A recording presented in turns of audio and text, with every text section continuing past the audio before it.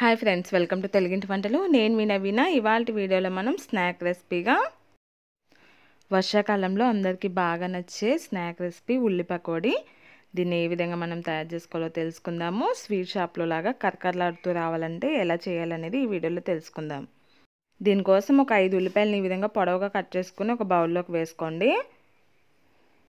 ఇప్పుడు వీటిని చేత్తో ఈ విధంగా ఒకసారి బాగా కలపండి. అలా కలపడం వల్ల ఉల్లిపాయ ముక్కలన్నీ కూడా చక్కగా విడివిడిగా అవుతాయి.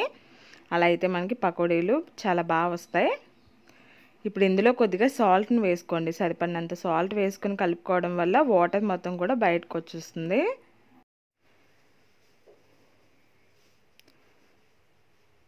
చూసారు కదా, ఉల్లిపాయలో ఉన్నటువంటి వాటర్ మొత్తం కూడా చక్కగా మనకి ఈ విధంగా బయటకు వచ్చేస్తుంది. ఇప్పుడు ఇందులో మనము శనగపిండి వేసుకుందాము. శనగపిండి అనేది మనం ఉల్లిపాయ ముక్కలు తీసుకునే దాన్ని బట్టి యాడ్ చేసుకోవాలి. ఇక్కడ నేను ఒక 1/2 కప్ శనగపిండి తీసుకున్నాను. ఇప్పుడు ఒకసారి మొత్తం అంతా కూడా కలిసేలాగా కలుపుకోవాలి. ఉల్లిపాయ ముక్కలో ఉండేటువంటి వాటర్ మొత్తం కూడా కలిసేలాగా కలుపుకోవాలి. మనం ఇక్కడ ఎక్స్ట్రాగా వాటర్ని ఎక్కువగా ఏమీ యాడ్ చేయము, అందుకని ఈ విధంగా బాగా కలుపుకోవాలి. అలాగే ఇందులో తరిగి పెట్టుకున్న పచ్చిమిరపకాయలు, కరివేపాకును వేసుకుందాం. ఇప్పుడు ఇందులో కొద్దిగా తినే సోడా వేసుకోండి. ఎక్కువ వద్దు, ఎక్కువ వేస్తే ఆయిల్ పీల్చేస్తుంది. కొంచెం చిటికెడు వేసుకోండి, సరిపోతుంది. మళ్ళీ ఒకసారి బాగా కలపండి. మనం పిండిని ఎంత బాగా కలుపుకుంటే పకోడీలు అంత బాగా కరకరలాడుతూ వస్తాయి.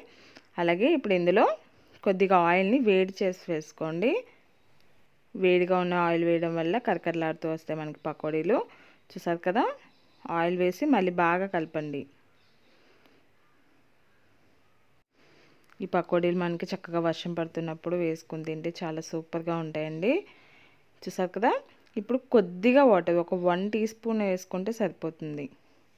ఇలా వాటర్ వేసుకొని ఒకసారి కలిపి ఇప్పుడు ఇందులో చివరిగా ఒక 1 టీ స్పూన్ బియ్యం పిండి వేసుకోండి. బియ్యం పిండి వేసుకోవడం వల్ల కరకరలాడుతూ వస్తాయి. మళ్ళీ ఒకసారి బాగా కలుపుకోండి, పిండి అంతా కూడా కలిసేలాగా.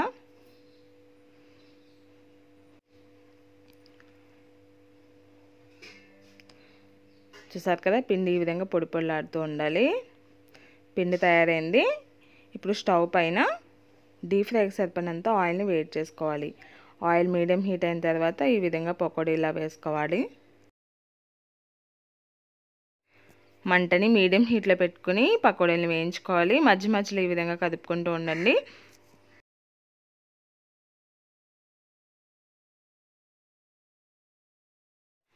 చూసారు కదా, మంచి కలర్ వచ్చే పకోడీలు. ఇప్పుడు వీటిని ఒక ప్లేట్లోకి తీసుకుందాం.